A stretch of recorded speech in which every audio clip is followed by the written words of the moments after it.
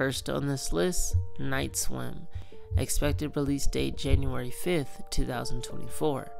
I don't know why, but I get vibes of The Lady in the Water from this film.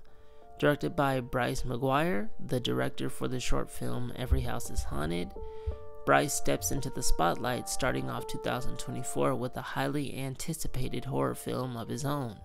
I genuinely have high hopes for this film. The trailer builds excellent suspense, playing off of the Marco Polo game we all enjoyed as kids. It's not easy directing a hit movie, let alone a hit horror movie, and everyone is waiting with bated breath to see what 2024 has in store, and what our frontrunner, Night Swim, has to offer. Next up, Return to Silent Hill. Expected release date April 26, 2024. Yes, that's all I have to say to that. Yes. Directed by Christoph Gans, this film has fans of the iconic Silent Hill franchise excited, and justifiably so. A while ago, there was a game called PT that had every horror fan, except for me because I didn't know what it was at the time, jumping at the opportunity to pre-order and purchase this next addition to the Silent Hill family. However, it would be more like the biggest tease in gaming history, because for one reason or another, I think there were rumors of quote-unquote creative differences. This game wouldn't make it out of the early gameplay phase, and has since been removed from ever being able to be played again. All that nonsense aside, Return to Silent Hill has big shoes to fill. With a fan base as large as theirs, I hope the directors, writers, etc. know what they are getting into. Next up, A Quiet Place Day 1. Expected release date June 28th, 2024. Directed by Michael Sarnowski, this film, as stated by Paramount, is not a continuation to the film A Quiet Place 2, and is more of a spin-off. Think The Walking Dead and Fear the Walking Dead. Maybe. I don't know. I stopped watching after Glenn got beat to death.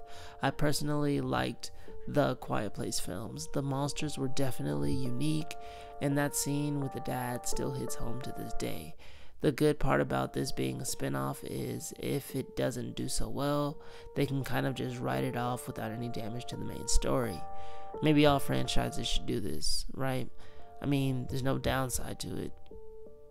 Is there? Next on this list, Alien Romulus. Expected release date August 16th, 2024. Directed by Fede Alvarez, this is probably my most anticipated film for all of 2024. Don't get me wrong, I have high expectations for each one of the movies on this list, but another Alien movie has been prescribed by my physician, so gotta follow the doctor's orders. If you watch some of my other videos, you might remember how I really try to avoid alien-themed horror movies because of childhood trauma, but the Alien franchise has always been the exception to that. Lots of people are gritting their teeth with their fingers crossed, hoping that Disney delivers on a genre of film they vehemently avoid for brand recognition reasons. What do you think? Were Morbius, Doctor Strange, Multiverse Madness, or Haunted House good horror movies? Don't ask me that question, because this video is not long enough for me to go into how disappointed I was. Last on this list is going to be Smile 2.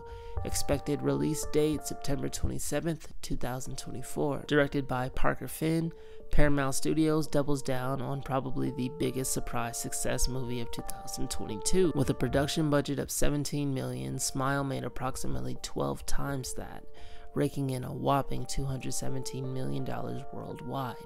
It makes sense why Paramount would greenlight a sequel.